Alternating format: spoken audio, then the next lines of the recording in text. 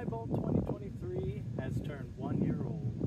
I got it on February 15th, 2023, and this is a little bit after the birthday, but I still wanted to have a little review and go over everything I've learned while driving this thing for a whole year.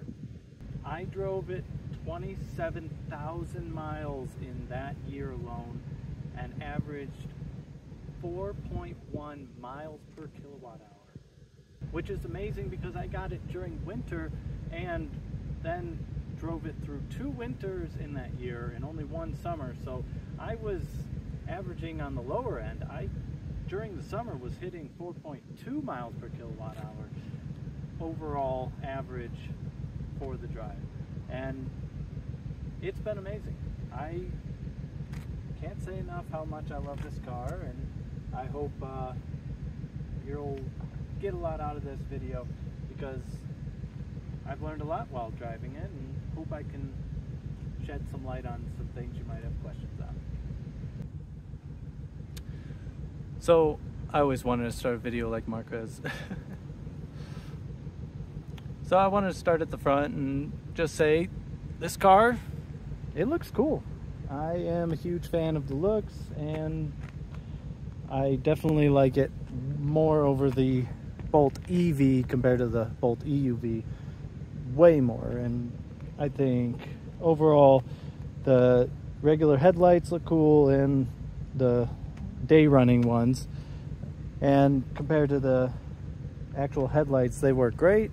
Haven't had any problems with visibility driving at night or any other time, low visibility or anything. The headlights have been great. Brights and all that work fantastic. Overall, the windshield wipers, simple, really like them. They have an option for automatic wiping, so you know they'll kick off as soon as it detects some rain. That's worked perfectly since using it, and it's something you can disable if you don't like it, but overall it's been great. The package I got, if you can tell, is the red line package.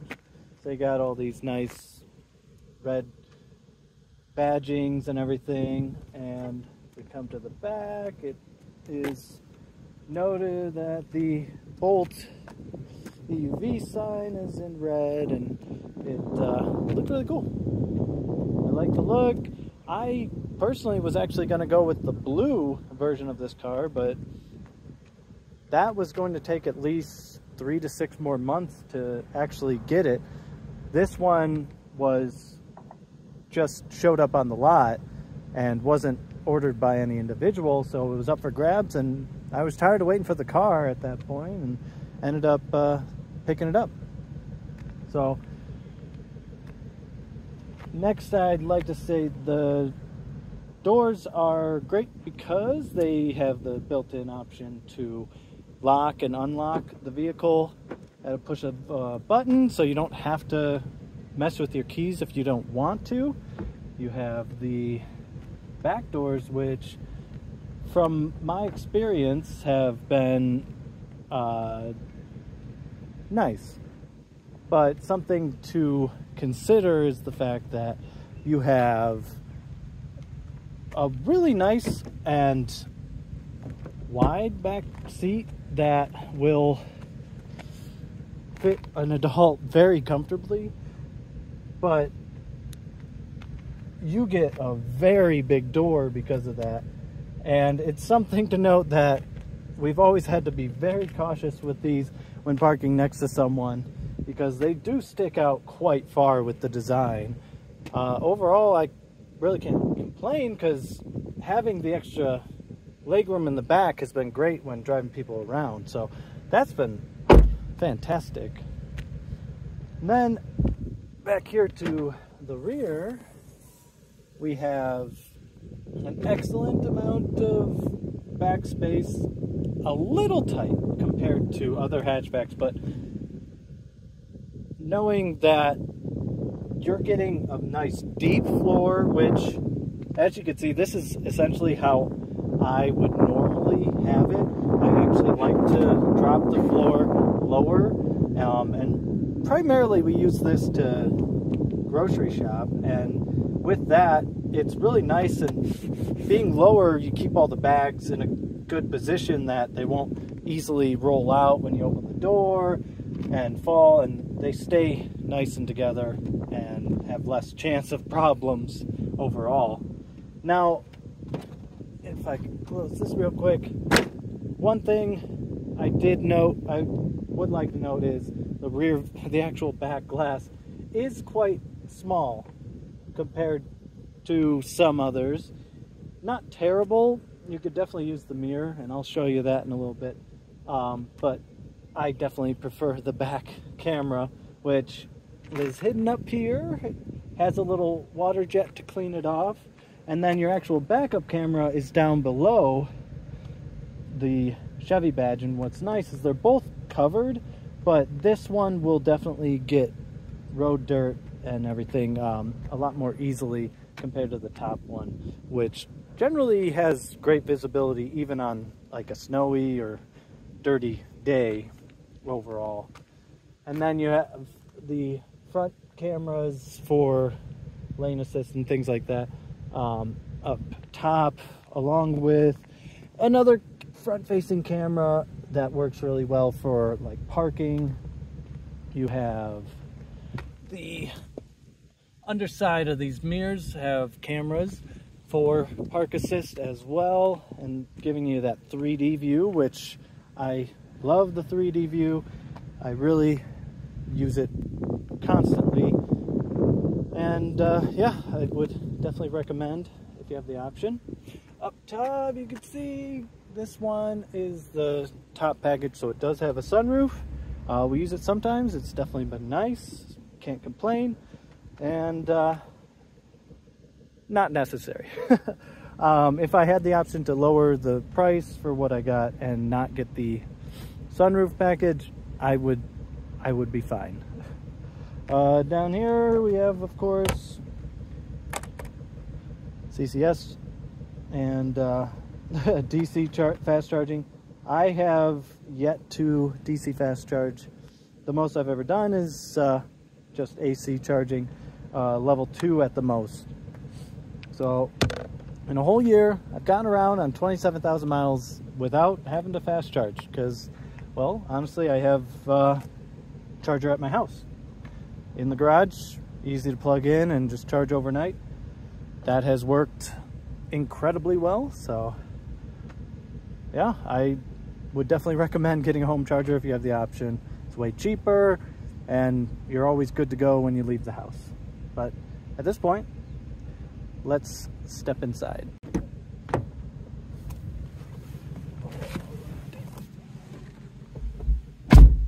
All right, so get a nice little chime when you're entering the vehicle. I'm gonna put on my seatbelt because I'm turning on the car and I don't want it to keep dinging. So as you can see, I've had tire warnings for my left side, both left side tires. Annoyingly, that continues to happen. I recently made sure they're up to the spec amount, and I think it's more often this has been happening during the winter with the colder weather, but it keeps warning about it even though the tire pressure is correct. So minor annoyance, but it's nice that it has the warning option if you need it. If you're concerned, you will see that, but sometimes it can be a little finicky and incorrect, to say the least. Let's see, let's go around. So front, simple gauge cluster, love it. Gotten used to it. You get easy readable estimated range. On the left, you have how much range how much kilowatts you're either using or regenning on the right, and in the middle you'll have your miles per hour.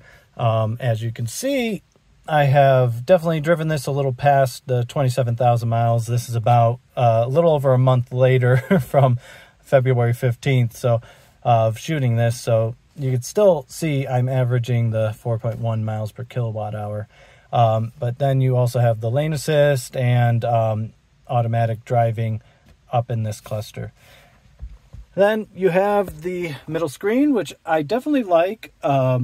It's not perfect, but it's surprisingly close. I love most with, if you compare it to like a Tesla and stuff like that, the fact that there are simple and easy to reach and usable HVAC, and AC controls down below, actual physical buttons for all that. Real win there. I would be very sad to be in a car where I couldn't easily toggle AC on and off.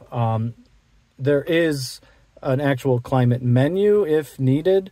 If we turn it on, you can see there are all the controls here, which is a fine way to get more specific with what you're trying to set things at. But overall, you get all you really need down below.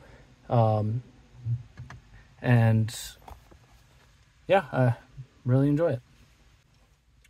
So above that, we have the mirror.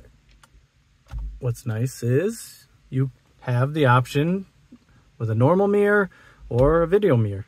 And what I was saying originally, as you could see, the visibility out the back is not the best. It's pretty small, and you'll have to use the wiper if it's bad weather. I've driven in bad snow and fog and things like that, nighttime, and using the video mirror has been phenomenal. I definitely recommend, if you get a chance to get this, especially in a car that doesn't have the best visibility out the back, having a camera mirror, if possible, is amazing.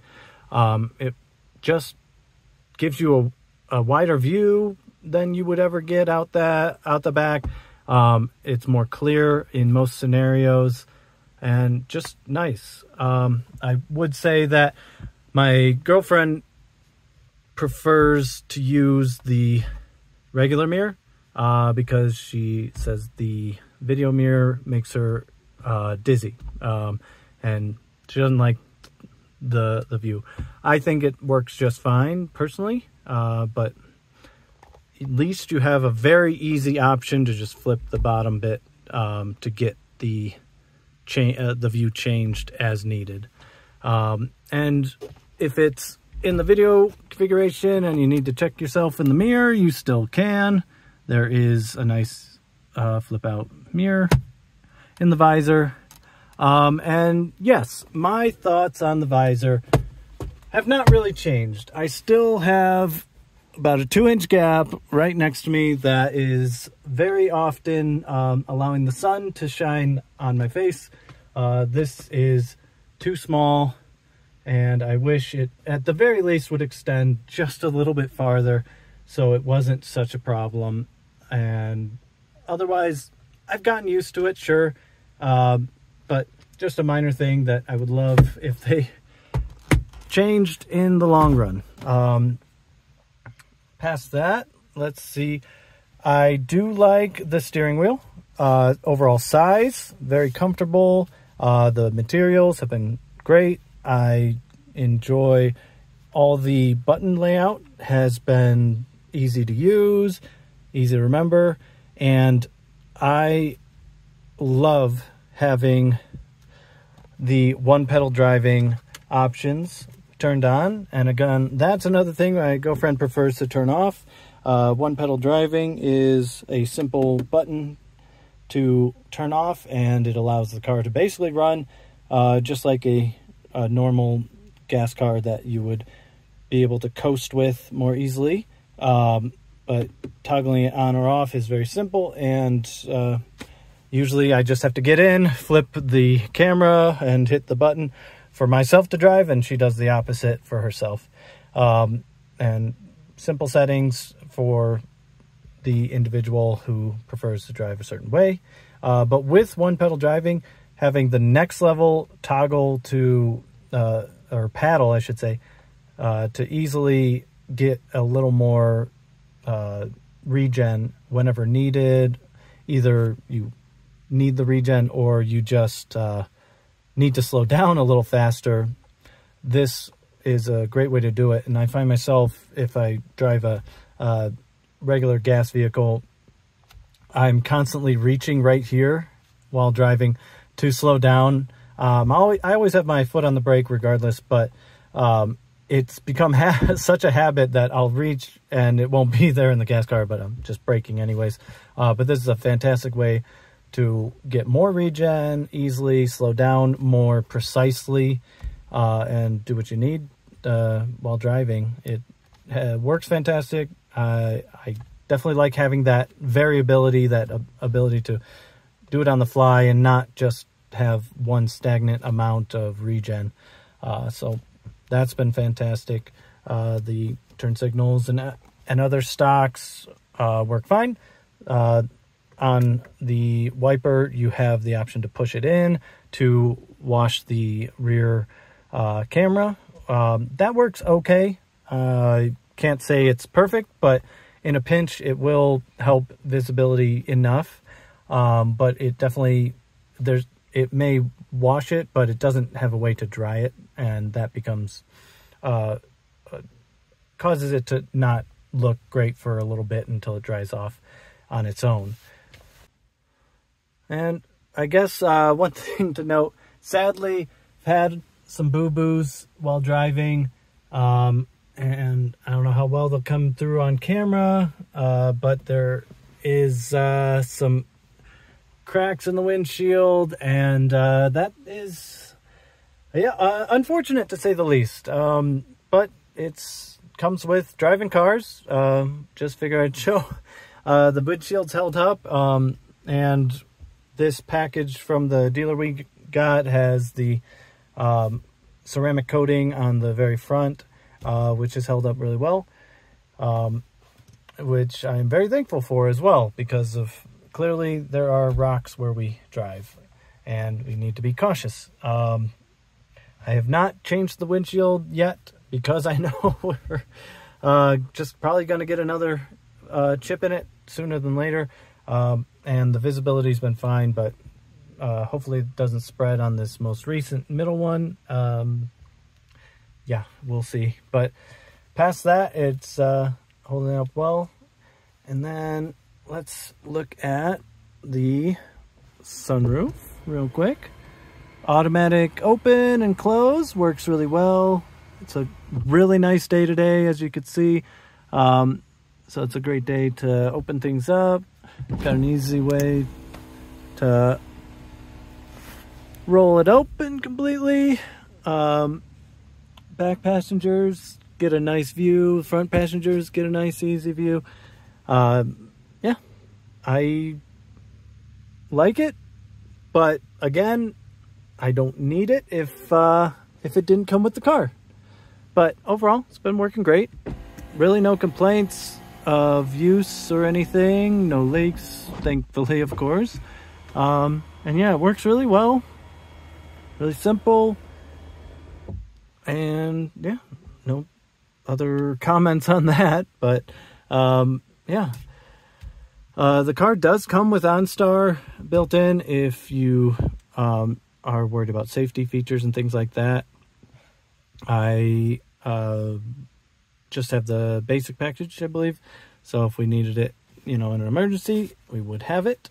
And speaking of emergencies, I would say this car has such amazing safety features. I would be very surprised to get into a car accident on my own, only if someone ran into me.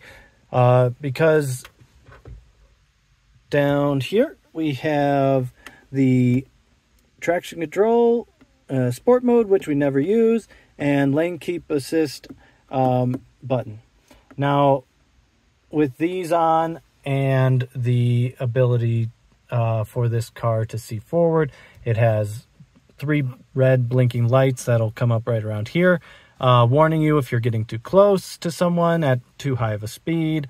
It will keep you in a lane, or it'll nudge you back if you're going over one of the sides of the white line or middle line. And with the ability to auto follow a car in front of you, you can set the amount that you're comfortable with. And you can use that at any point where it will keep the speed you want. One thing worth mentioning is the use of Super Cruise. I was going for the lowest trim, the LT model, which wouldn't have had this. This one does, the premium model. I love it. I'm glad I did get this model in the end, because for about 50 miles out of the 75 miles of my drive to work, I use it, and I love it. It has lowered my overall stress from driving to work tremendously. It does a great job keeping you in the lane without ping-ponging you around. At lower speeds, you ping-pong a little bit. Higher speeds, it's very straight and comfortable. It does ride a little bit to the right more than I'm comfortable with or how I normally would, but it's definitely still in the lane. So it's not bad. It's just what I'm used to driving.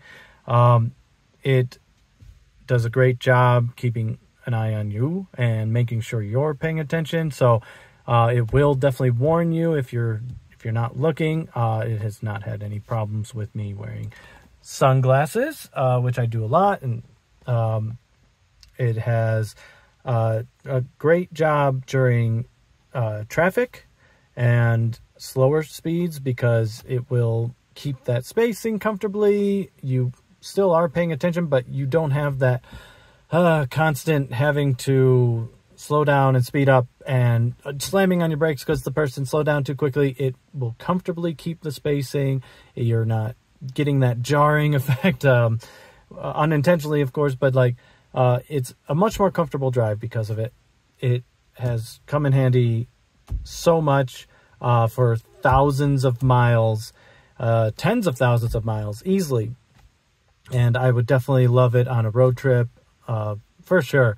I wish I could do it on normal roads if possible. Unfortunately, you know, off-roads, non-highway that aren't mapped especially are not available. And by me, there's about a stretch of 20 miles till it that had construction that seems to have wrapped up within the last 3 or 4 months, that it still hasn't mapped. And I'm curious how long that'll take, but we'll see. It still is very useful for a majority of my drive, and I would not go back. It's hard not having that. Having to drive normally is not as fun. So that's been a great addition that I wasn't expecting to have otherwise. So one thing I wanted to show off, the camera, the bird's eye view, fantastic, works really well when parking in a tight spot. One really nice thing I utilize the car for, if I'm in reverse, you'll see out the back, but if I'm parked or if I go into drive while using the camera, and going slow enough, it'll keep the camera on and I can park into like my garage more carefully and be able to see how close I am to things more easily with a nice top-down view as well. Also, we can look at the energy and details. Now, I've really liked the ability to see the impacts, especially when it's cold out and you can see just how much the temperature might be affecting your battery and range. It's nice to see it at a glance. I like the quick details to see if your climate especially is eating up the amount of battery consumption more than you would like, which then brings me to, in the climate control options, this car has heated seats as well as cooled seats in the front, and in the back it actually has nice heated seats at the very least. You can see the kiddos would not benefit from that as much as an adult, but it is really nice to have. The heated and cooled seats have been fantastic in colder and hotter days, and a really simple way without having to blast the AC or heat unnecessarily to warm you up or cool you off. And in the winter, the heated steering wheel has been a game changer. I don't think I would ever go back to another car without a heated steering wheel. That has been fantastic, especially if I really got to run out quickly and the car hasn't warmed up as much as I'd like. It is a great way to get your hands to be able to use that steering wheel comfortably for your drive in colder weather.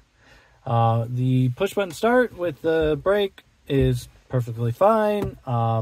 It is nothing to write home about, with other cars having much more unique or simplified ways of starting nowadays, where you just get in and go like in a Tesla. Push button, perfectly fine. Not having to worry about taking the keys out of my pocket or anything has been a nice change from what I'm used to. And yeah, no complaints overall. Another thing to note, the built-in Wi-Fi enabled Apple CarPlay and Android Auto have been fantastic. Not having to plug in and to use those features is always nice. They automatically connect, of course, via Bluetooth and work really well. Seamless, great for maps and everything, and, you know, Pandora if needed. Great having both of those options and Wi-Fi in this 2023 model. I know I've heard some of these options are going away in other models, later models, and just different car manufacturers are just kind of going away from them entirely. And it's a bit odd, so it's really nice to still have that option. Also, it's really nice to be able to have different users. You have a guest user by default, and then you can have your own. Me and my girlfriend have different ones. So that pertains to what's nice is when you get in the car, and depending on what user you have set, it will remember what, let's say, what radio station you had, what devices you've had connected, what your favorite radio stations might be, and in what order. That'll all be set per user, and it'll even remember what volume you had it at the last time if you switch between users. So pretty straightforward, but nice overall to have that between each other, because I know she has different taste in music, so her stations are a little bit different than mine, and having that familiarity with which ones in which order when searching for a song or a station is nice when you can save it to yourself. The overall audio quality is fantastic. That is because of the sun and sound package in this. That is likely better than the normal model, I would say, but that part was worth it. I do enjoy the sound quite a bit. That's been fantastic. No complaints. It's not earth-shattering or anything, but it definitely works well. Sounds clear, has good range, lows to highs and everything, and haven't had any complaints. One thing I'm not the biggest fan of is the lack of charging ports. There is a USB-A and USB-C, which work fine, but it is hard to plug those in without having to look down in there. What is nice is it does come with a wireless charging pad down here, and that does work well, but as you can see in this little nook, it has an easy ability to overheat the phone and have poor performance charging. Most days, totally fine. Hotter days, definitely a problem and something to be aware of because of the design of this. It is kind of annoying to come across having it charging and then stopping because it's getting too hot and not realizing because it's tucked away. And overall, it's kind of usable in other ways. This little area, if you needed to throw something in there real quick, it's not a big deal. But I wish there were more accessible charging ports, just in case, so you could use a cable if you prefer not to charge with a wireless charger, or maybe your phone doesn't have it. And it's underutilized with the center console. Definitely not something installed here. No ports, no additional ports, unfortunately. Well, and there's the 12 volt option as well, so technically 3, but none other than that. Compared to a lot of other cars that have a lot more, that is a downside for sure. In the center console, I would like to note, other than the one pedal driving, switching, in the center console, I've really grown to like the overall simple gear changing. The switching to drive, reverse, and park has been fantastic, actually. It leaves this area nice and open, so there's no shifter in the way. You don't have to worry about being up on the stock or anything, or not in the screen. Simple, easy to reach and feel for the swap, and you're only really swapping between these two normally and then park, and it's really hard to get that because you don't push the reverse, you don't push the drive, you pull and then you push the park. I like it. I think it works fantastic. Haven't any problems with that. I prefer it. I've gotten really used to it, and I definitely like it overall, and would recommend others to do similar stuff. But you just never know. I think that might change as time goes on. Tesla's definitely getting a lot of vehicles sold, and just having that center console be everything all in one, no more shifters and things like that, has become more normal, unfortunately. So we'll see what the future brings. I like physical buttons. I like the climate controls being where they're at. I like having buttons for them. I like the shifting options being buttons. And it would be sad to get rid of them. So we'll see what the future brings. We'll see what maybe an update to this vehicle brings. Overall, I really like the way it is right now. So hopefully not too many, just minor things like a heat pump and stuff like that. But, you know, we'll see. And as you can see, the car's been on this whole time, and it is silent, which I really enjoy about electric vehicles.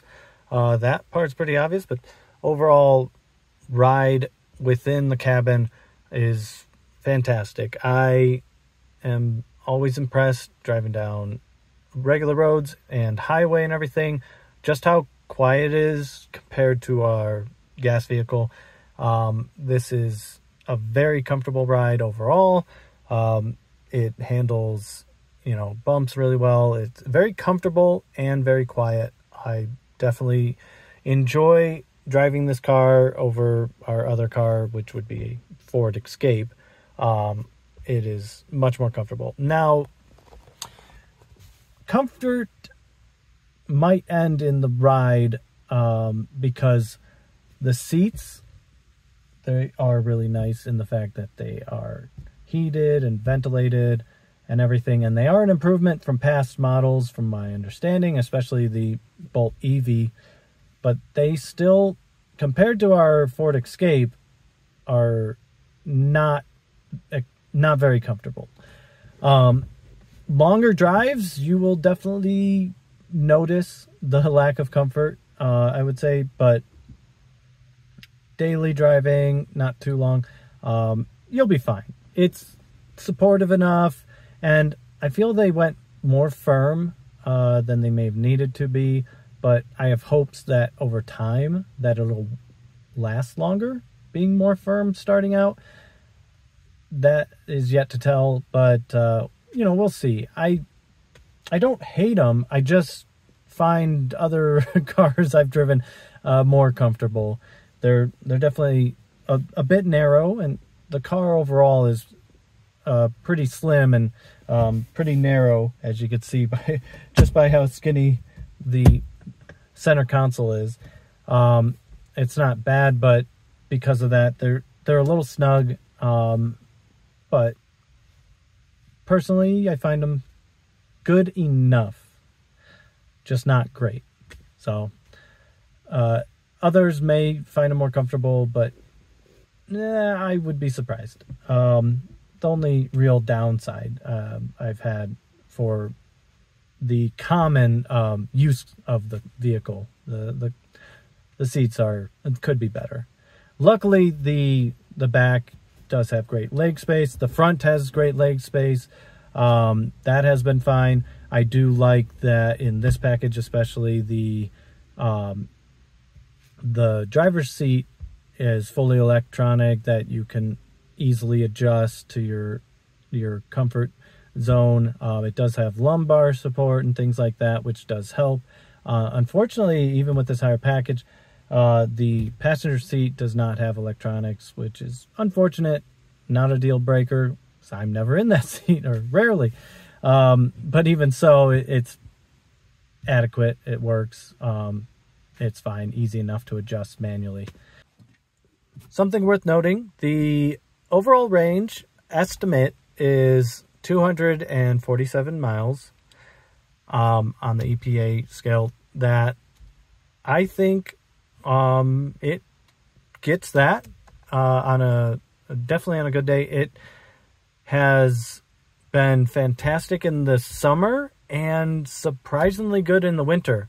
In the summer, I was seeing the guessometer over here starting the day out on a full charge, which I do charge to 100% on my level 2 charging at home. But I've seen it as high as 290, around 300 sometimes, depending on how efficient the previous drive was and how good the temperature is for the batteries at that time. It's gotten around that while driving it at those times. And then in the winter, which is kind of around now, it's a nicer day. It's about 50 degrees out, outside, but I started the day, it was showing 250 miles estimated. That has, and I've been driving around a little bit. It's at 237 now, but on average, the lowest I've seen on a really cold day was closer to the 220 mark. But throughout winter, it's been around the 230 to 240 range. And that's been fantastic. So losing 10 to 20 miles from the EPA estimate on really cold days has been amazing. Now, I have found ways using the heated seats, heated steering wheel, and avoiding using the heat, which that's one thing they need to add. But using those, I have been able to lower the climate usage and power draw on colder days to extend the range significantly, and still have comfortable ride overall with those features. Now, that is definitely a downside. The resistive heater in this car is not very efficient. Running the heat will drain the battery pretty significantly, especially in the cold. And the addition or swap of a heat pump in this car, I think, would go a long way. And I hope if they do continue to make this model, please, Chevy, continue making the Bolt.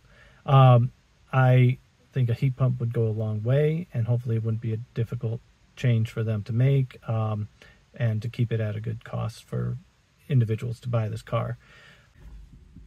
I think it's worth mentioning, I also really enjoy the fact that this is an electric car. It does have good acceleration. Anytime I've needed to get on the highway quickly, pass someone, merge, it's been really easy to do. This car, even though it only has 200 horsepower or a little over, it's surprisingly zippy, and that instant acceleration is great, very comfortable. And it's nice because it's not too much. There is absolutely no need for me to have 800 horsepower or 1,000 that some of these electric vehicles have. Having a single motor with 200 horsepower is plenty. I'm able to get up to speed quickly, do what I need and maneuver comfortably without it being too much. Especially with my girlfriend driving it, she has never had any problems with it being an overwhelming experience. It's comfortable, easy, and a nice jump, nice car to jump to from a gas vehicle, instead of some that are a little too powerful for some, that it might be uncomfortable and hard to control for some. Now, again, the safety features really help, and even though it is pretty zippy, it has all that. So even if this was too much for someone somehow, it still does have those safety features just in case.